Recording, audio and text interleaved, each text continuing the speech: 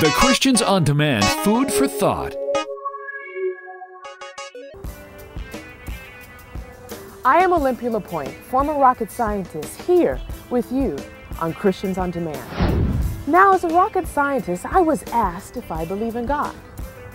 At a very early age, I believed in God. And in my mid-20s, I began a relationship with Christ. But it wasn't until 2004, when my mother was in a catastrophic accident, did I see God's power.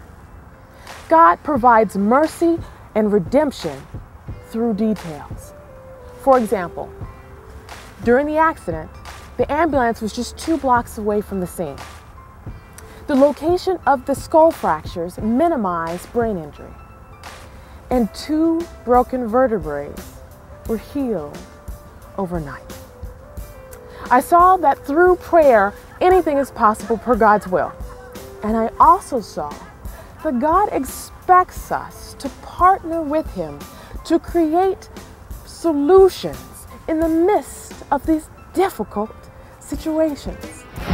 This, as well as other experiences, led me to create my company, OL Consulting Corporation, a motivational speaking company geared to promoting the art of creative problem solving and math literacy.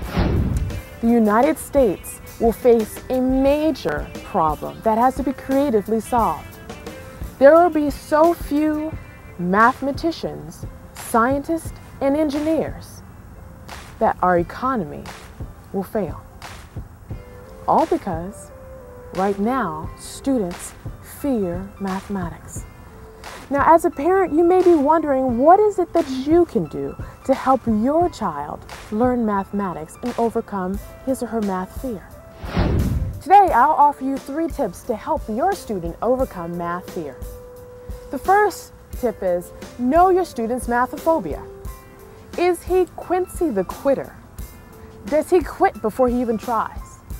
Is she Donna the overdoer? Does she study and still fail tests? Or is he Samuel the struggler? Does he require more time? Or is she Crystal the criticizer? Does she criticize everyone for her poor performance? The next step is take the admit and sit approach. If your child comes to you and you have forgotten how to answer his or her math question, admit that you forgot and sit with them to relearn it. This will show your investment in your child. Last, use the S&S approach.